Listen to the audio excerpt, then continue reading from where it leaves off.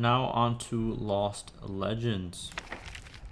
Lost Legends of Skyrim by Talsgar the Elder, Archivist of Winterhold.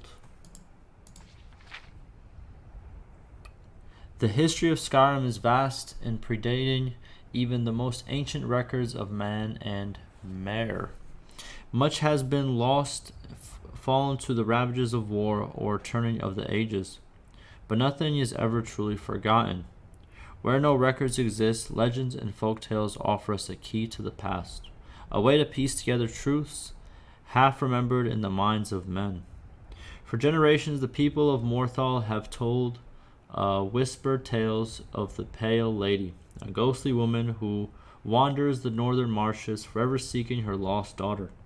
Some say she steals children who wander astray. Others that her sobbing wail strikes dead all those who hear it. But behind these tales may lie a kernel of truth, for ancient records speak of Amriel, a mysterious figure, Vosgrimar's heirs battled for decades and finally sealed away. Breachmen tell the story of fallen Red Eagle, an ancient king who rallied his people and drove back the armies of Cyrodiil with a flaming sword.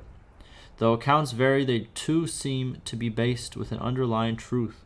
The imperial chronicles of Empress Hestra mention a rebel leader of the era who eventually was cornered and slain in battle, at the cost of a full legion of men.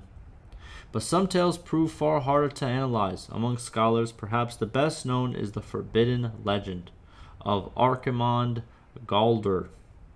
In the dawning days of the First Era, the story goes, there lived a powerful wizard by the name of Galdar. Wise and just, he was well known in the courts of King Harold and the Jarls of Skyrim, and his aid and counsel were sought by men and mere alike. And then he was murdered. Some say one of his sons killed him. Others, the King Harold, jealous of his power, gave the order. But Galdar's 3 sons fled into the nights, pursued by a company of Harold's best warriors and the Lord Geirmund, the king's personal battle mage. A great chase ensued from the wilds of the Reach to the glacious north. One brother is said to have perished in the ruins of Fal Gunther at the foot of Solitude. The others were run to ground soon thereafter. And once it was done, King Harold ordered every record of their murders destroyed, and Galdar's name and deeds were struck from the rolls of history.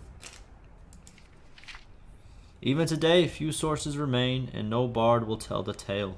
But perhaps the truth yet remains in some ancient ruin, waiting to be unearthed, for nothing is ever truly forgotten. Alrighty, I'll see you in the next one.